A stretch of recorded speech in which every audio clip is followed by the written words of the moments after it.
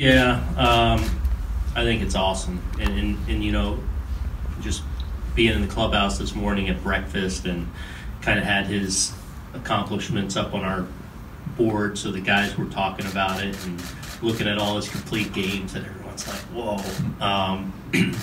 And just, you know, I had probably the similar experience to a lot of you that have covered him, and just a really great guy. And, you know, obviously when I came here, he's the pitching coach, and someone that just embraced you right away, made you feel part of the team, made you feel part of the family. So it'll be an honor to wear that in his memory.